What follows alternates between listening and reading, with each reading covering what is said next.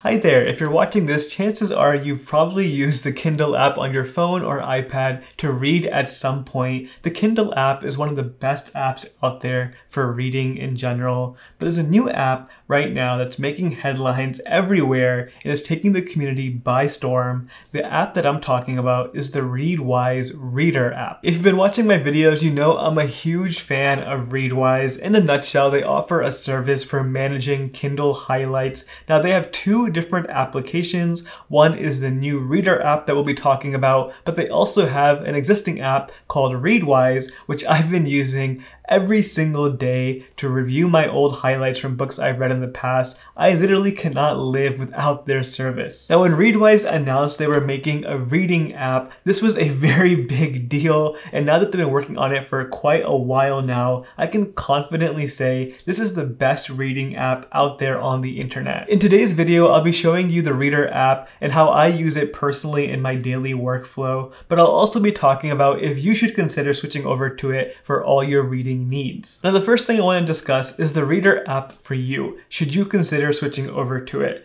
Now, the thing I need to say right off the bat is this app is not a replacement for reading Kindle books. You cannot buy any books directly in this app. You have to supply the app with your own content to read with. So if you are someone who has a lot of EPUB files, or maybe you read a lot of blogs or online articles, or maybe you subscribe to RSS feeds, or you subscribe to a bunch of newsletters, then this app will be very useful for you. But if all you do is read Kindle books that you buy from Amazon, this app probably won't be useful at all. Now, another thing I should mention is the app is currently in a public free beta, so you can sign up and use it for free right now, but that's not going to be the case for long. Once they exit the beta period, this will require a Readwise subscription, which currently costs $8 a month. Now, the Readwise team has announced that the price of the subscription to use the Reader app will be going up after the beta is up, but if you subscribe right now, you will be grandfathered in to the $8 a month pricing. I do have an affiliate link that you can use to sign up with an extended free trial of 60 days instead of the normal 30 days if you want to try out Readwise in the Reader app and get that pricing of $8 a month. They're not sponsoring me. I still pay for this service all by myself, but I do have the affiliate link which will support this channel if you're interested. Now that we've talked about who this app is for, let's actually discuss getting content into the app so you can read things inside of it. And the primary way you can do that while you're browsing the web is by using the browser extension for the Reader app. Say you're visiting your favorite blog, such as mine for example, and you're browsing through it and you want to save the article into the Reader app to read inside of the app. All you have to do is press on the Reader app extension, it will capture the whole article and save it into the app. Another really useful feature of the extension is say you're browsing a newsletter that has a bunch of links in it to other articles, but you don't want to actually read those articles right now. What you can do is right click on any link that you're on the internet with and then save it to the Reader app directly from that right click menu without actually having to open up the link at all. Once your article or piece of content ends up in the Reader app, you can see that it very cleanly formats it for the best reading experience possible. It strips away all the extra fluff. It makes the text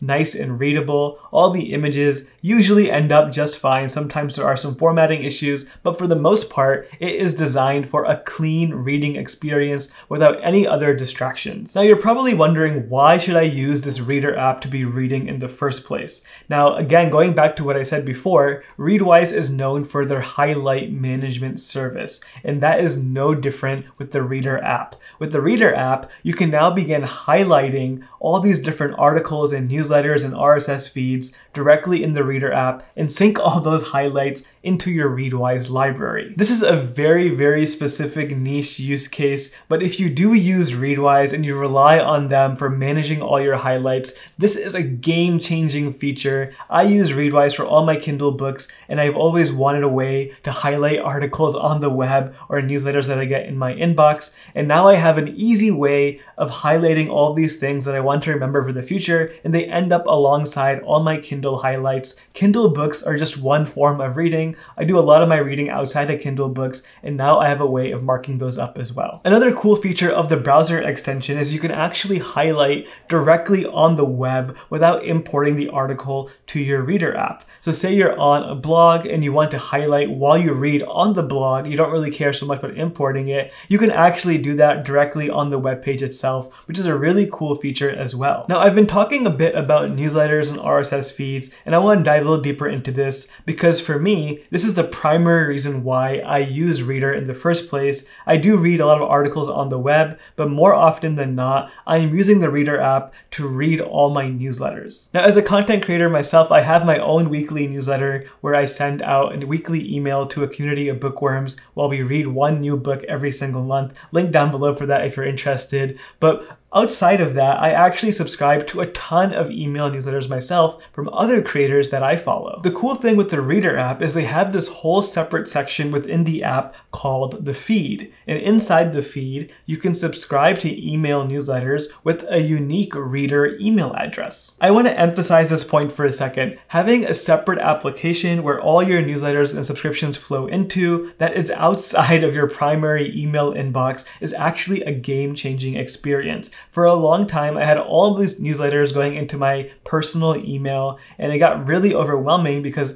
I would often have a lot of important emails from things I need to actually respond to. Then on top of that, I had all these newsletters that I want to read for fun, but they shouldn't be in the same place. I need to distinguish what's important from what's casual reading. Now with the Reader app, I have my own personal email address that I can use for subscribing to newsletters, and they end up in my Reader feed instead of my personal inbox, and that cleans up my email so much. I've gotten into the morning routine now where I open up the Reader app every day and go through my feed and review some newsletters that I've gotten over the past 24 hours. It's a very casual way and a very intentional way of reading these emails that don't distract you during your day when you get them in your regular inbox. The Reader feed also supports RSS subscriptions, so if you have an RSS feed for a blog that you're following or a Substack email newsletter, for example, you can easily input that into your Reader app and it'll automatically get those new subscriptions without having to subscribe via email. So again, the number one reason here is to get all of these newsletters out of my email inbox into a separate application. And on top of that, I can also highlight while I read and have a very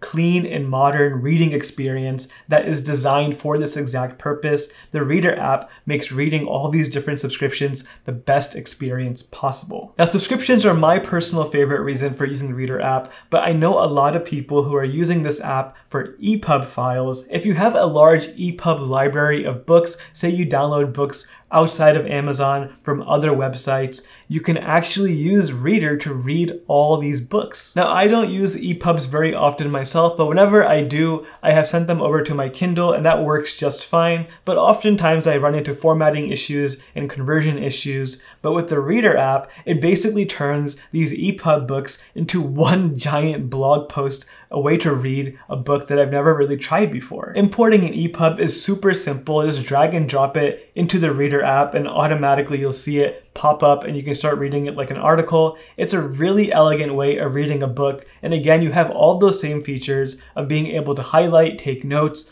all while reading in the app. Now, there are so many other notable features of this app. I can't possibly dive into all of them, but there are a few more that I want to make sure I mention. Going along with the EPUB thing that I was just talking about, another really useful feature that helps with that is text-to-speech. Reader has full support for text-to-speech if you're reading on the mobile device. They don't currently have this for the web app, but if you're reading on your phone or your iPad, you can access text-to-speech and it'll automatically start reading your articles, your EPUBs, your newsletters in an audio format, which is super useful. It's like having an Audible subscription or having a personal narrator directly in your app. Another really useful feature of the Reader app that they added not too long ago is transcriptions for YouTube videos. If you're saving a YouTube video into the Reader app, it will automatically grab the transcription for the entire video, which you can then highlight while you watch through it. Again, such a simple thing, but it makes watching a YouTube video so much more effective, especially if it's educational content. You can highlight the transcription and go back and revisit those highlights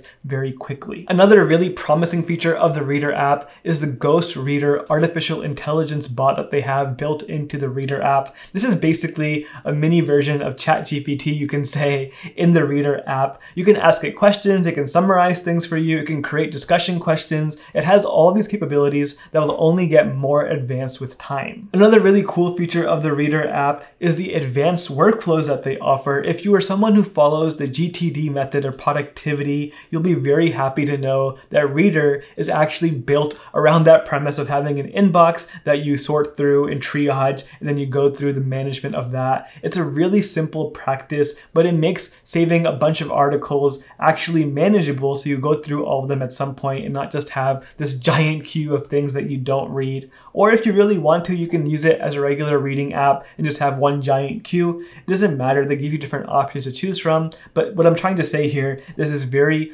pro-user friendly. There are so many advanced features that you can play with. And the last feature that I want to make sure I mention here is this TikTok mode that I've seemed to discovered in the app. Basically, if you're viewing the feed on your phone, there is a button here to turn the feed into more like a TikTok feed where you just swipe up and go through all your articles and pick and choose the ones you actually want to read. This is a really quick way of going through a ton of different articles all at once without feeling pressure to read every single one.